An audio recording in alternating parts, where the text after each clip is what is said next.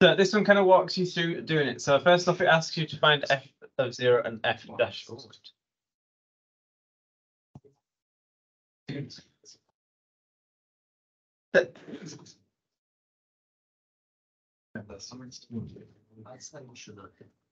Right, so find f of 0 and f dash of 0. So f of 0 is, you can just substitute 0 into here, so e to the minus 0 sine of 0. Sine of 0 is 0. 0. Then f dash x, remember you need to use the product rule to differentiate this. To differentiate e to the minus x gives you minus e to the minus x sine x. And then plus differentiating sine x gives you cos x. And times it by e to the minus x. Substitute 0 into that. Gives you minus e to the 0 sine 0, which is 0. And then plus e to the 0 cos 0, which is 1. E to the 0 is 1. F dash 0. Then it asks you to show that if you differentiate it twice, you get an expression related to the previous two. So f dash x and f of x. Let's do the second derivative. So first off, differentiating e to the minus x sine x, you've done that already. You could do it again, but you've done that already. So this will be minus the result that you just got.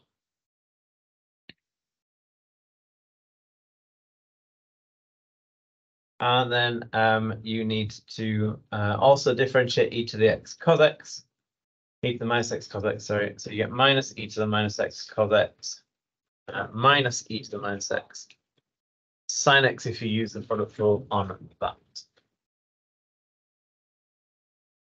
Expanding this out and collecting it up, so you get plus e to the minus x sine x minus e to the minus x sine x, which cancels out, and you just get minus 2 e to the minus x cos x. That's what you should get for your second derivative. Writing this in terms of the previous derivatives, so in the previous one, we've got e to the minus x cos x. Here we've got minus 2 lots of that. So to write it in terms of the previous derivative, I need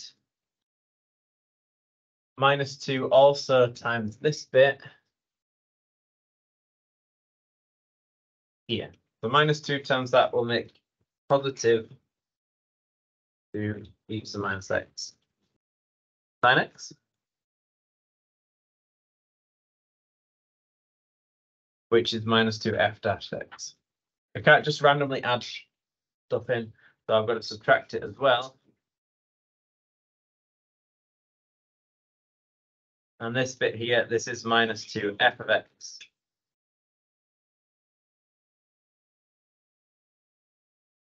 Like they asked for. What you could have done is gone from there and subbed the stuff in and showed that you got minus 2 to the minus x cos x.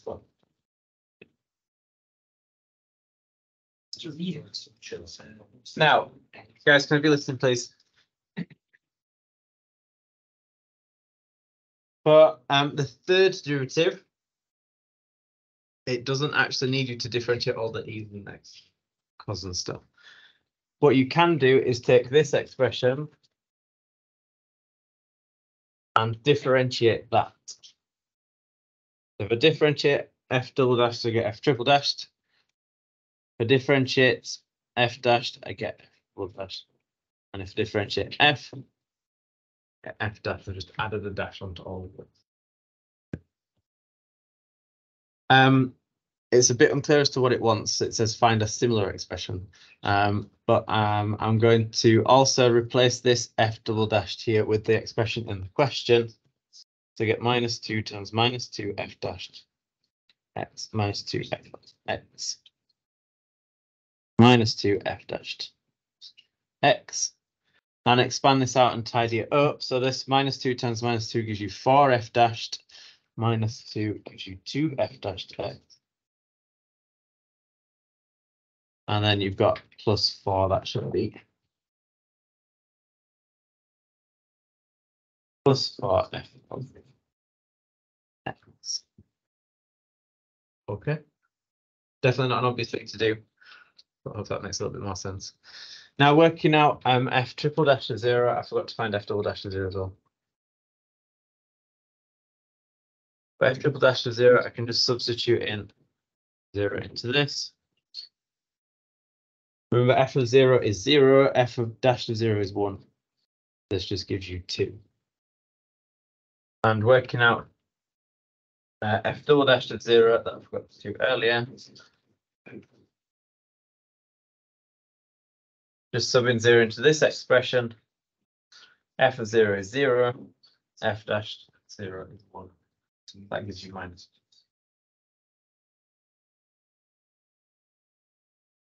It then says find the Maclaurin series for f of x up and including to the term in x cubed. So that's where you're using the formula. So f of x is f of 0, which is 0, plus f dash to 0 times x. That's 1 times x. Plus f double dash to 0, which goes to minus 2 over 2 factorial x squared. And then plus f triple dash to 0 over 3 factorial x cubed. So you can look the formula up, it's in your formula sheet. And so simplifying that gives us x minus x squared plus a third x.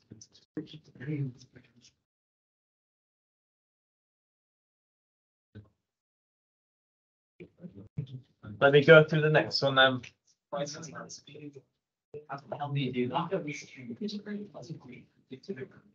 What, the first bit? No. C.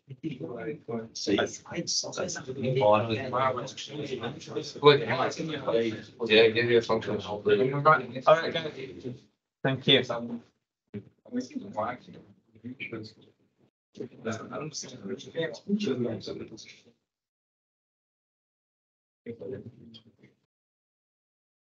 Still being.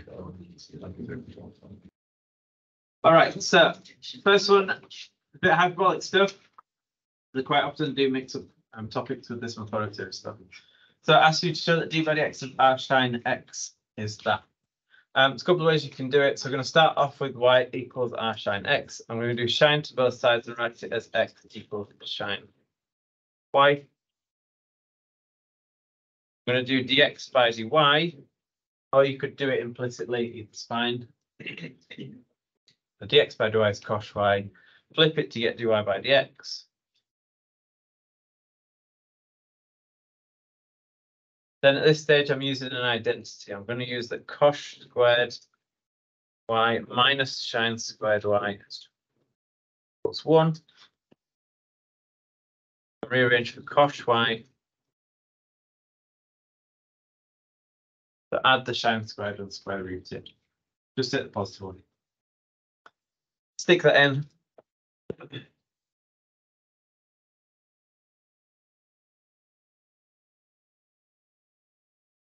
So dy by dx is 1 over root 1 plus shine squared y. And then finally, remember, shine y is x.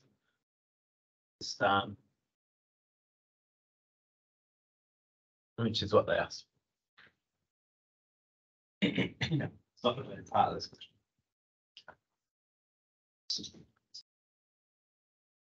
It asks you to find the first 2 non-zero terms of the series expansion of r shine x.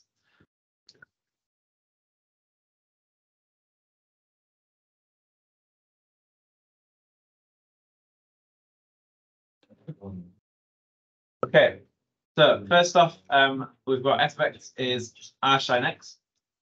If you stick x in 0 into that, you will get 0. So this is the 0 reason. F dash to 0 then, using what it says in the question, that's 1 over root 1 plus 0 squared, which gives us 1. We're going to need the second derivative of this to get another non-zero term. So to differentiate 1 over root 1 plus x squared, I'm going to write it as brackets 4 minus a half, and then use the chain rule on this. Differentiate the inside gives you 2x. Differentiate the outside, you times by the power, and minus 1 from the power. Gives you this expression here. So you get minus x, 1 plus x squared, minus 0, 2, and the bad news is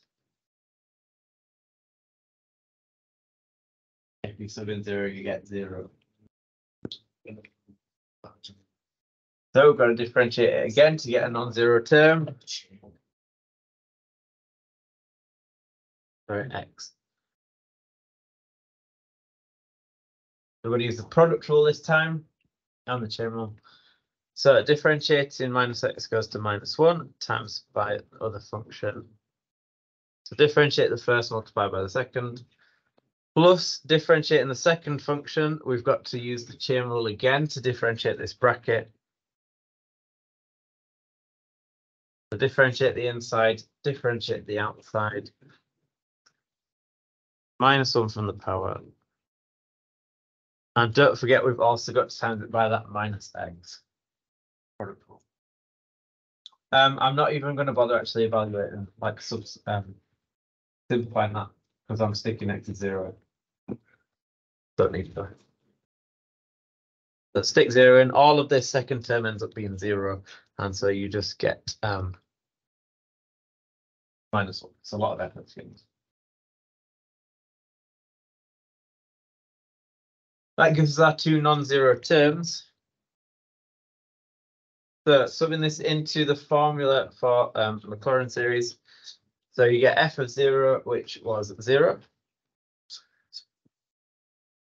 plus f dashed of 0, which we got is 1 times x,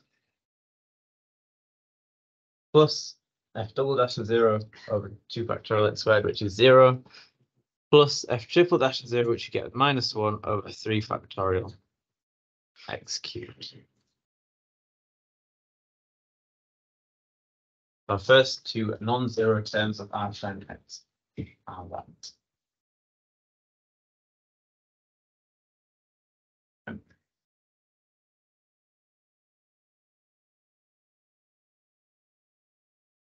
It then gives you this horrible looking thing.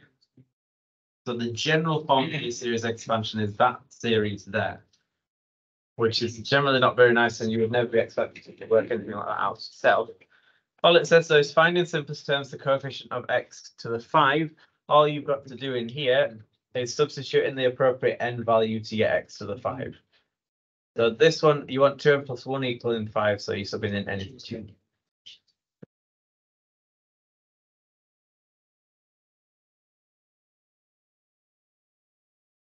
If I substitute n is 2 into all of the stuff that's not x, basically, so -1 squared,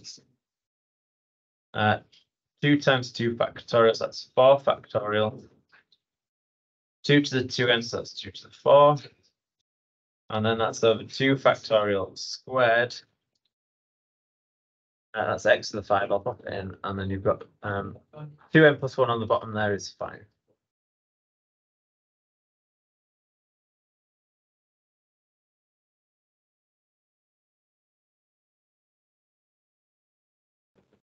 Thank you.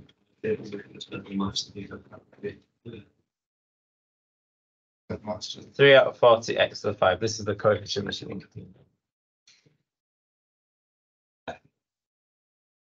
So at the moment now, we've got f of x is what we had before. X minus 6 x cubed plus 3 over 40 x to the 5. It wants us to use this to find an approximate value for r sin 0.5. So stick it 0.5.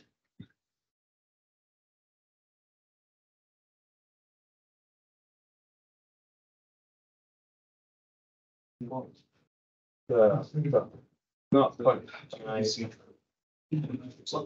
I'm asked Charlie the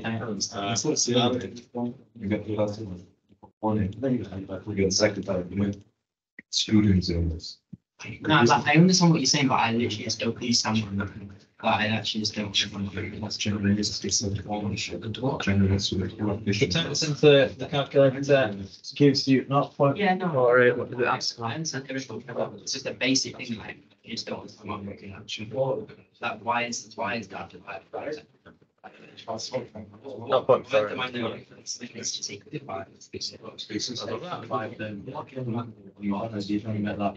Yeah, that's what I'm saying. Why mention that in context? The percentage area is just approximation. So work out actually what R shine 0.5 is. The option hyperbolic, there's inverse shine here. Which is 0.4812, blah, blah, blah.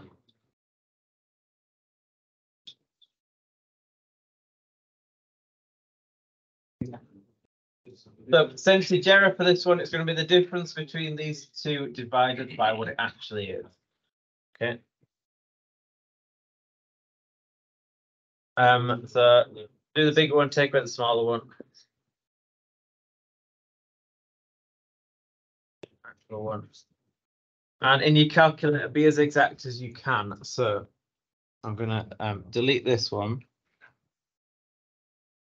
And then I'm gonna do actual sorry, this one. So I'm gonna do ANS, that's the 0.4815, minus the inverse shine of 0.5. So option F6 hyperbolic inverse shine. And then over inverse shine 0.5. That's why it's not 6%. It's 0.0. Yes. Yeah, but. 0.0. 0.06%. Kill a lot of it.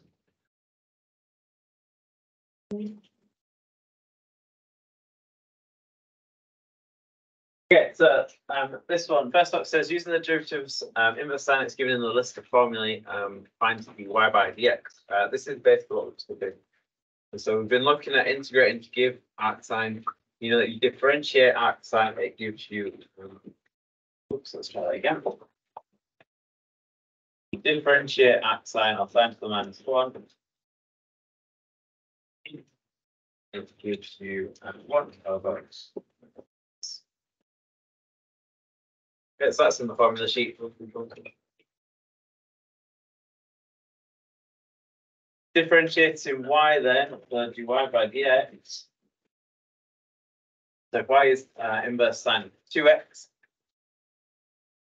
You differentiate inverse sine, which gives you this thing, but you also have to times by the 2, the chain rule. You've got 2 on the top, and instead of x, I've got 2x in there, so this will be root 1 minus 2x squared. Which obviously will write as root 1 minus 4x. Okay, so just apply the table for that. Yeah.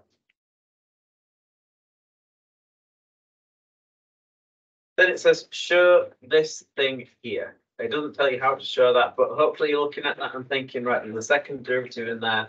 I'm going to differentiate again. I'm going to differentiate this expression that we've got here from part. To be able to differentiate this, I'm going to write it as 2 times 1 minus 4x squared minus the half.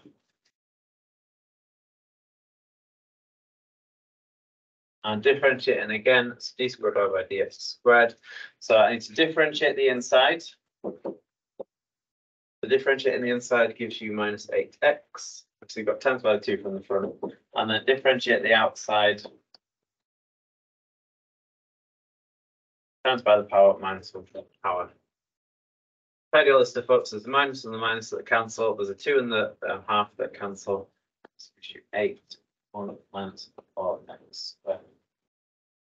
Minus 3 over 2.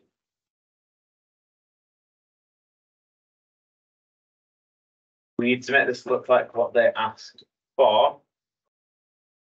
So there's a 4x dy by dx in there. I've lost an x on that. That should be an 8x.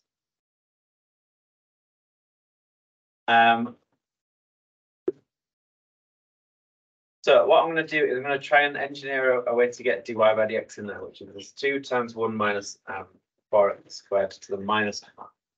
So let's write that in there. So I've got the 2 1 minus 4x squared minus half. To keep this the same, I've got 2 there, so I need to times it by 4x to make it 8x. And to keep this the same, I need a 1 minus 4x squared. So the minus 1, if I add those powers, I'll get that minus 2. The reason I've done that is because this thing here is dy by dx. And just to get what I wanted, I can times through by 1 minus 4x squared. Just 1 minus 4x squared, sorry, on both sides. 1 minus 4x squared. D squared y by dx squared. And then on the right hand side, I've got 4x dy by dx left.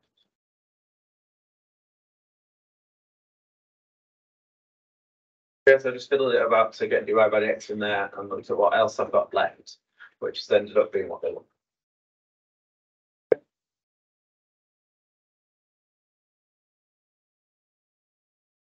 Then says, hence show this thing here. So even if you couldn't show part 2, you could still have a go at part 3. And what you notice about part 3 is that it's got a third derivative in there, the cubed y by dx squared. So I'm just going to differentiate this expression that I've got up here and see what we get. Okay. So differentiating this expression from part 2, differentiating the left-hand side, I need to use the product rule because it's two things multiplied.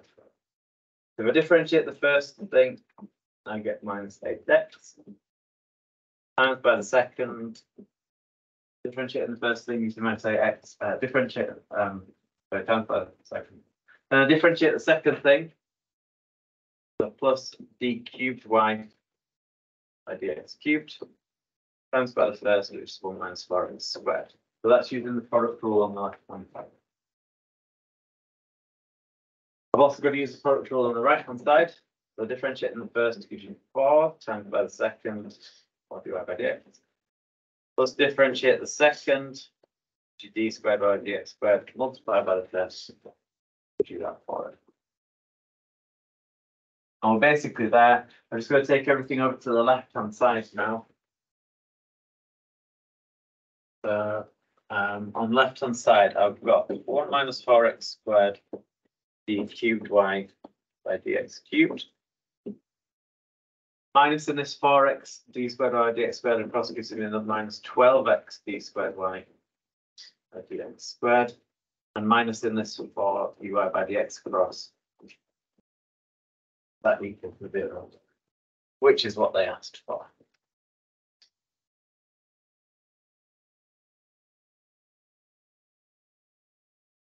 Now that it's got us to do all of those things, it wants us to find the Maclaurin series for sin to the minus 1 of 2x. Up to and including the x term. So we need to evaluate these derivatives at 0.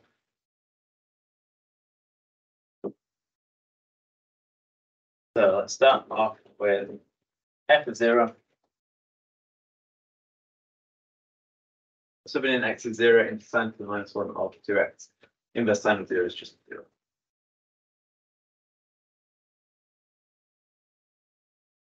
F dash of 0, so subbing that into dy by dx, subbing 0 into that, we get 2 over root 1 minus 0. 2. And then using the differential equations that we've built up, we can sub these values in when we're evaluating them 0. So our second derivative, f of double dash of 0, d squared y by dx squared. If we sub 0 into this final result that we've got down here,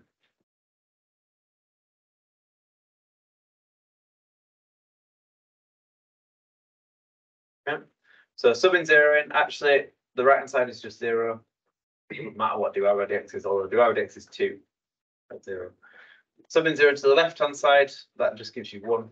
So that just gives you that d squared y by dx squared is 0.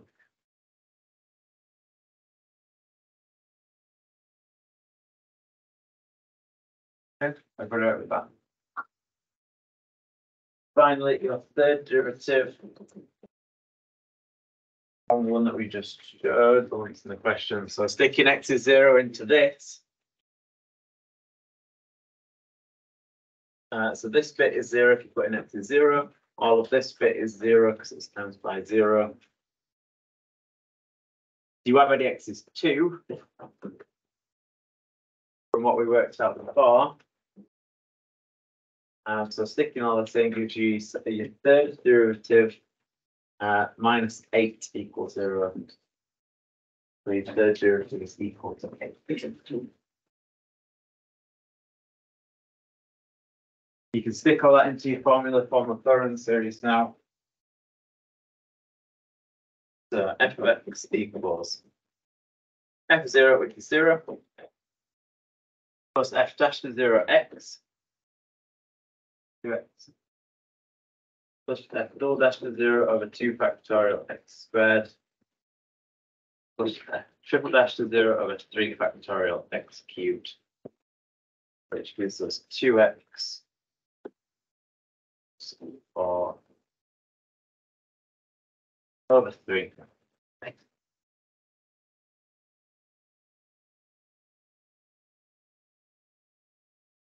Quite often in exam questions, they might get you to differentiate it 2 or 3 times. Come up with equations like this is similar to the first example in this pack as well, where they get you to come up with relationships between the derivatives and got you to kind of work